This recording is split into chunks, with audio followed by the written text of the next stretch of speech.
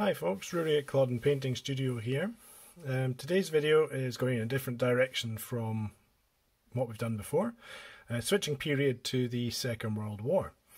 Some friends of mine are looking to get into bolt action. Big shout out to AJ in particular. So I'm jumping on board too. I've decided I'm going to play the Soviets. And in front of us here we have a female sniper from Bad Squiddo Games. I'm going to run through an option for painting up Soviet uniforms. Soviet uniforms notoriously unlikely to be the same colour, so you have a bit of variety within your army, which can be nice.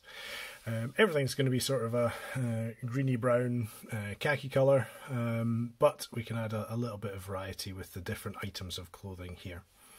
To begin with, I primed this black and then from above primed with white, and that just means that we're going to have a bit of a lighter colour on the raised surfaces and a bit of natural shading in the darker areas below the model. And as we paint, we should be able to see a difference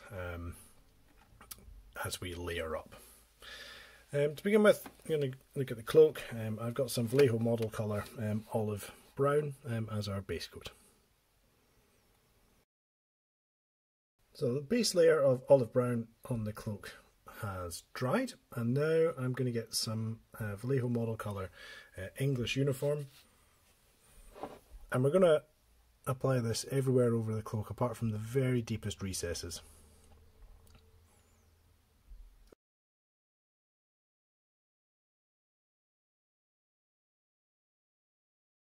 So as we get up to sort of our second and third thin layers of the English uniform, we're really just sticking to the most prominent points.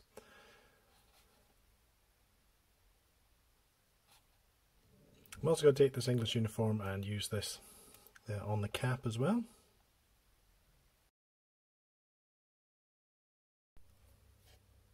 To highlight the English uniform, I have some US field drab.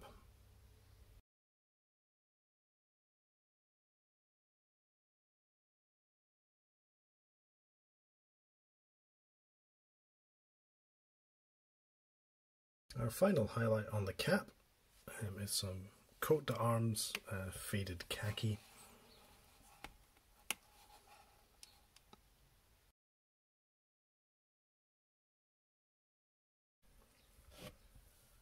For the uniform, we're going to use a base of flat brown, which we will then layer with flat earth, just leaving the brown to the very deepest recesses. Okay, base is done. Bring in the flat earth.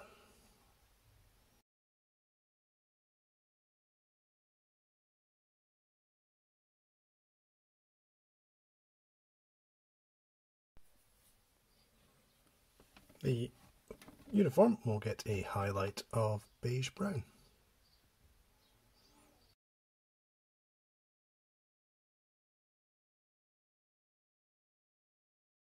The boots, I'll put a base layer of black grey.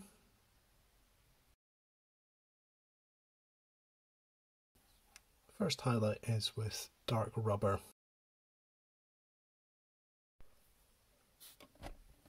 Highlight the toes with some London grey. And at the very top of the boot.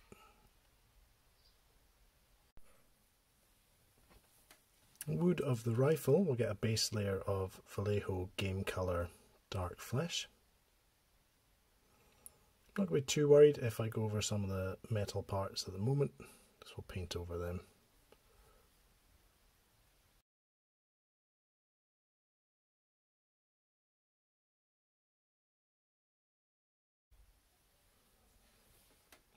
First highlight for the wood is with Vallejo model colour saddle brown.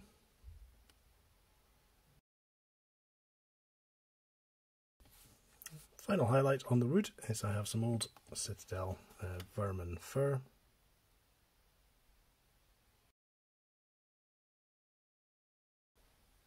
some black grey to base coat the metal areas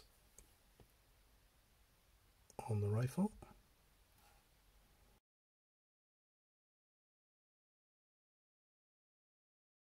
Have some Foundry gunmetal to add some tiny highlights.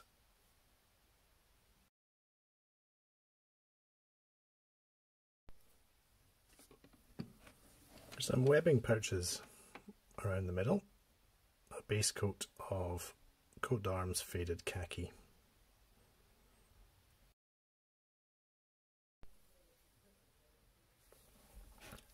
Have some German Camo Beige to apply the first highlight. The final highlight is with some Army Painter Drake Tooth. The skin is going to be painted with the Foundry Flesh Triad. So there's a shade, a mid-tone and a highlight.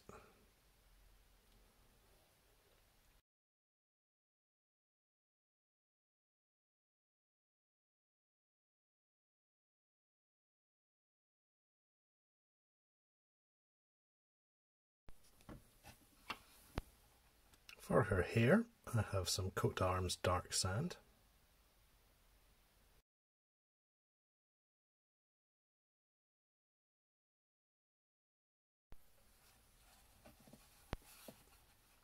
To highlight the hair, I have some Vallejo model colour Iraqi sand.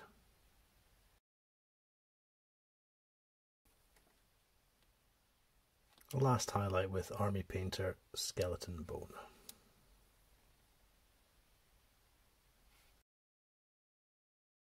Last little detail to pick out with some Vallejo bronze.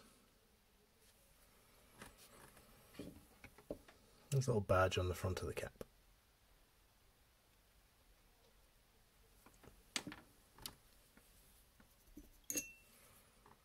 I'm now going to give everything a coat of gloss varnish. The gloss finish will allow us to do a bit of targeted washing. Rather than apply a deep wash over the whole model, we're going to keep our wash to the deepest of the recesses.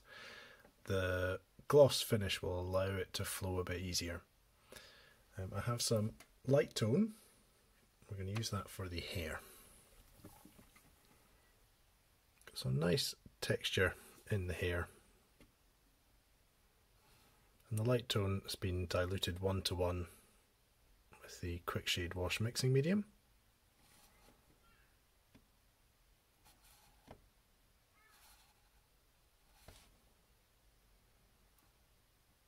So we're just going to get a really subtle shading effect there.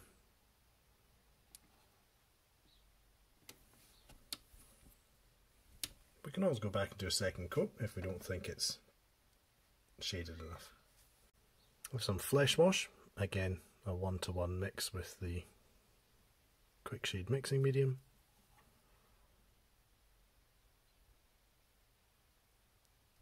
And for the uniform strong tone, what I want to do with this is to keep it to areas where we've got a couple of different bits of cloth meeting, and it's just going to help to put a line in between. It helps the areas stand out from one another.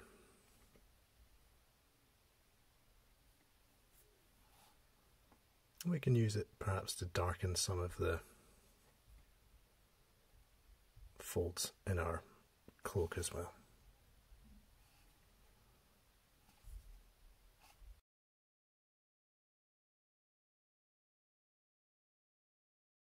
And come back after a second coat where necessary. I also have a little bit of red tone. We're just going to apply that over the bronze of the little star-shaped badge. I'll just give the impression that there is a bit of a red tint to it. It's too small a detail really to paint red and then put a metallic edge around it as it would be in real life, so it's a quick way to just change the colour of that bronze slightly. The base rim, I need to do that in some black grey. And with the pre-textured base, our spraying it black and then spraying white from above has actually brought up some of the texture. We could leave it like that, perhaps if we were doing a city scene. I think I will apply a dark tone wash over the top just to bring out a bit more of the recesses there. After that's done, I think a bit of matte varnish to finish the model off will be the finishing touch. And here we have the finished sniper. So it's been joined by the spotter. The two of them make up this team. The bases have been finished with some leaf scatter. I can't remember where I got that from, it was some years ago. But it looked good just to sort of dress the concrete rubbly bases with a little bit of colour, just to add some interest to take away from the grey. I hope that this has been a useful video. The 3-colour layering or triad approach I quite like when I want to take a bit of time over a model. You can, of course, use single colours, wash them, and then dry brush a lighter colour over the top to do highlights. And certainly when I come to paint full squads of riflemen, I will be adopting a much quicker process than what I've used here to get through the massed ranks. But these metal miniatures are really nice casts, and I felt like just taking a bit of extra time to do them a bit more justice. And a snipe team, I think, is fairly important. It'll sit on its own on the battlefield, so getting some eye candy is always good for this sort of miniature. The Bad Squiddo range, have a look if you're interested in female miniatures for both historical and fantasy gaming.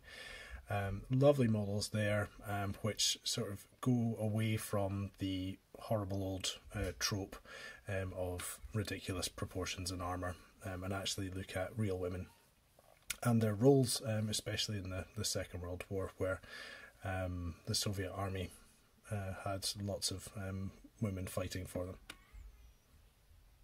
Take care, everybody. See you soon. Bye.